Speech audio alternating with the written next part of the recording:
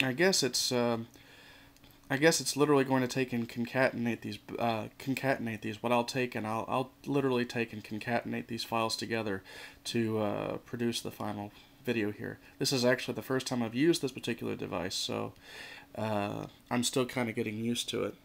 As here, like I said before, we're booting up. This particular splash screen was put together using the excellent Splashy utility. It is an awesome piece of software. Well worth the time to get to know to use it. Much better than Usplash and Bootsplash. It's better than Bootsplash because it's, unlike Bootsplash, it is a user space modification. And unlike Usplash, Splashy comes with some very nice utilities to help make the system very easy to configure your own custom boot splashes with a wide variety of options. So now that we have this configured, it's going to go into X here. And back to our wonderful splash screen. I want to take and patch X to get rid of the stipple. But you'll see right here in the upper right hand corner for a moment, you'll see rat poison start to come up.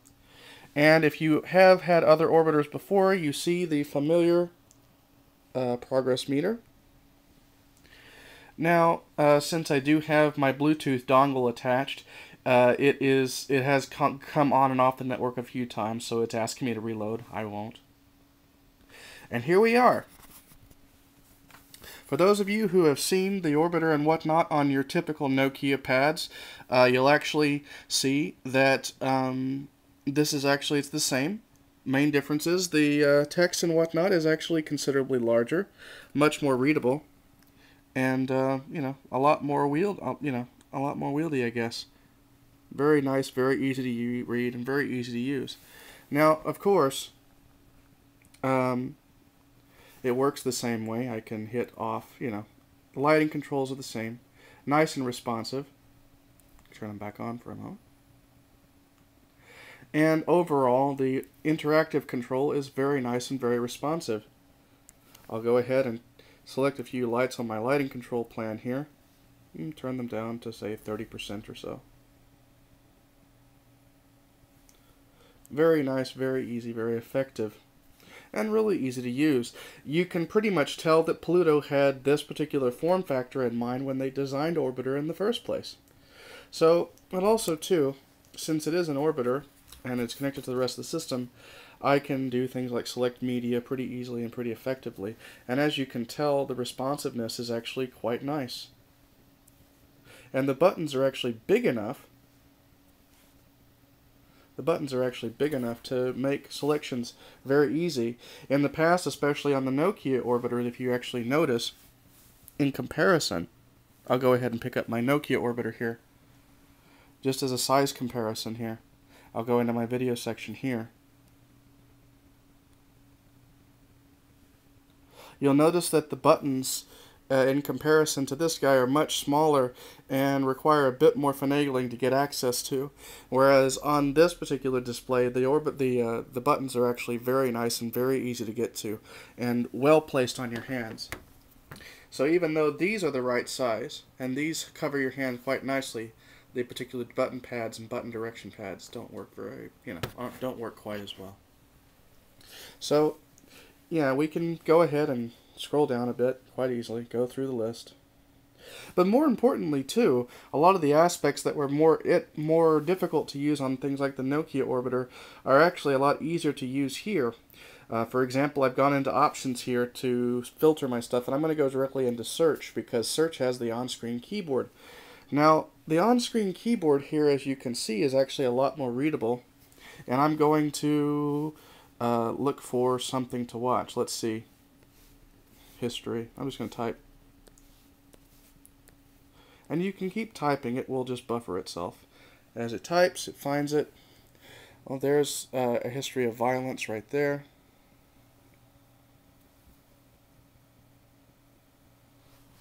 No problem. We hit play. And as you can see, our remote.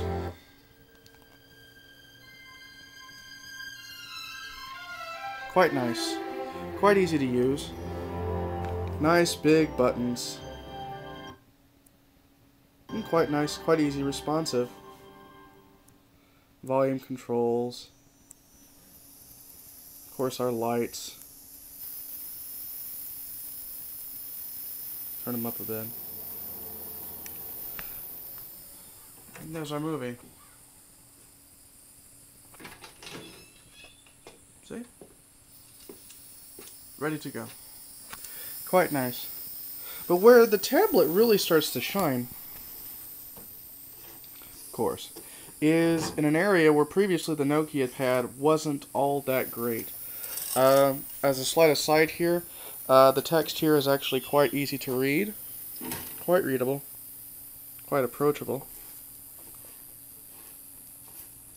But also, now, let's go to computing. Now in computing here, I have a whole series of my bookmarks, things that I use on a day-to-day basis, just so that I can thumb through things pretty easily. Now, I'm going to go ahead and just quickly look on Facebook to see how things are going here. I think I'm tired. Yeah. And you'll see our web browser here configuring itself, putting itself into play, bringing up my Facebook. Bring it on up the office. Now as this loads up, I'm going to show you some of the details here with working with the keyboard, because I think some of you have seen this but weren't quite sure how this worked. This is the on-screen keyboard, and you'll notice that it's the same thing here too.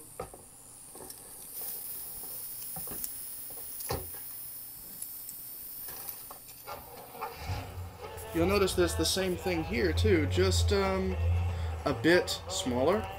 The keys are a bit too big for my fingers here. Tap, tap, tap, tap, tap. Whereas here, the keys are just the right size for the tip of my finger. And I'm going to actually go through now and log on to Facebook,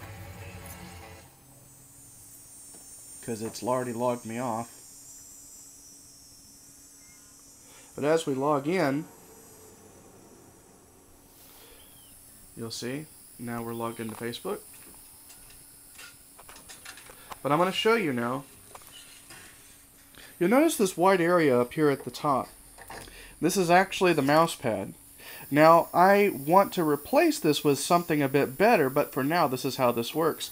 You'll notice that there's a red dot here in the middle of the screen. This is the absolute, this means don't move an inch. And the farther away that I move from this spot, the more it moves the mouse pointer in that direction. So in essence, it works a lot like the touchpad on a typical laptop, but because there is currently no drag action, it is a bit unusual. So the farther left or farther right or farther up or down that you tap, it moves the mouse by roughly that much on screen. So if I tap right here, it only moves the mouse a little bit. Now I'm going to go ahead and zoom in just a bit so you can see. The mouse is down here at the bottom. I'm just going to take and tap just a tad bit on the right, and you'll see that the mouse starts to move in that direction just a little bit.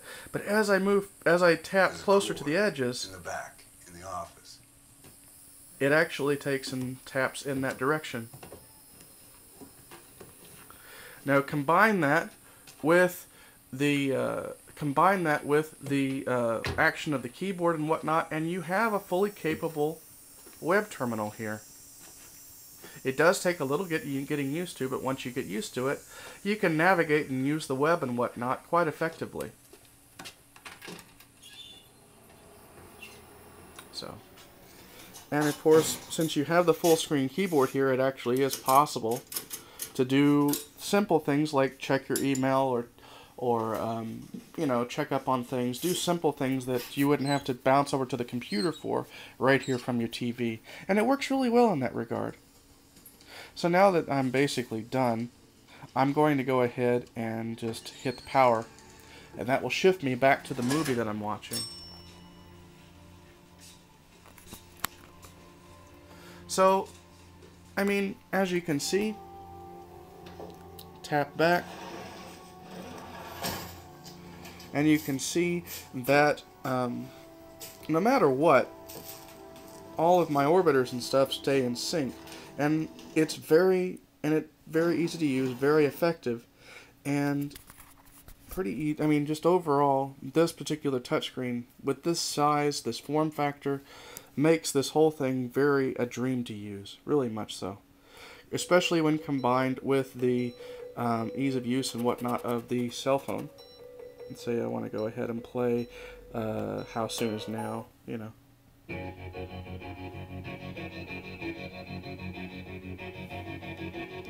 Pretty easy.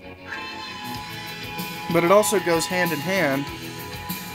You'll notice that it stays in sync with my Nokia orbiter just fine too. I'll go ahead and change the song here.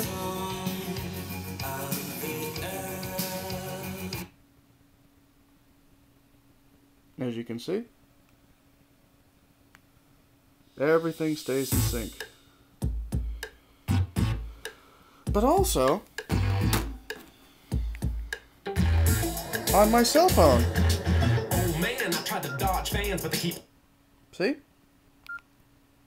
swarming. MC front a lot's heart's huge. Let's have a housewarming. I love you so damn much. Go down a little bit.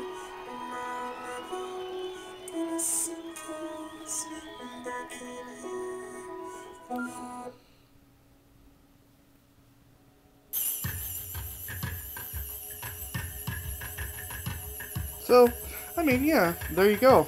I guess this basically concludes my little demonstration here of PadOrbiter.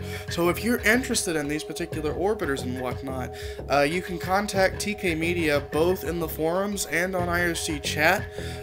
We do have these particular orbiter devices. They're 250 configured with the orbiter ready to go.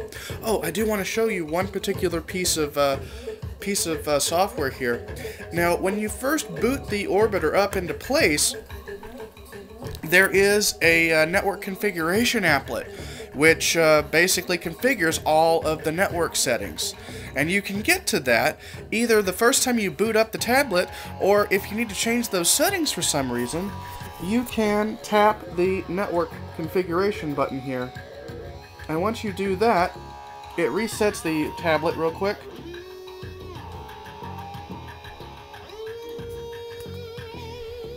And it brings up my custom tablet configuration program. Now, you'll notice here too, you've got fields for your network ESSID and key, and your network encryption types as well. So you can set things like, what security type, none, WEP, WPA, PSK, but you also have a complete on-screen keyboard so that you can do all of your typing and everything here without having to hook anything up. In fact, that's the final goal for this, is to literally just plug in the stick, let it flash the tablet, and once it's done, that's pretty much it. So I'll hit cancel, and it will reconfigure itself and go right back into the orbiter again.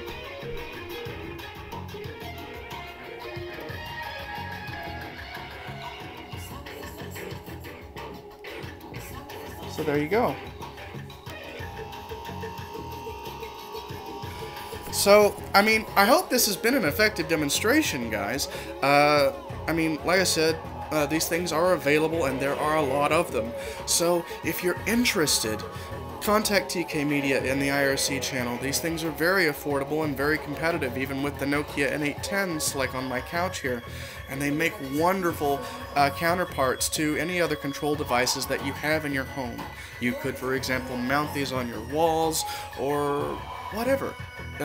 Whatever you want them for. And they're lightweight, and you can carry them around, too. So, I mean, there you go. I hope to see you guys soon. I still have some more HA Designer stuff to do for you guys, more screencasts to do, and I still have the second part of the media management screencast to do for you guys. So, until next time, see ya.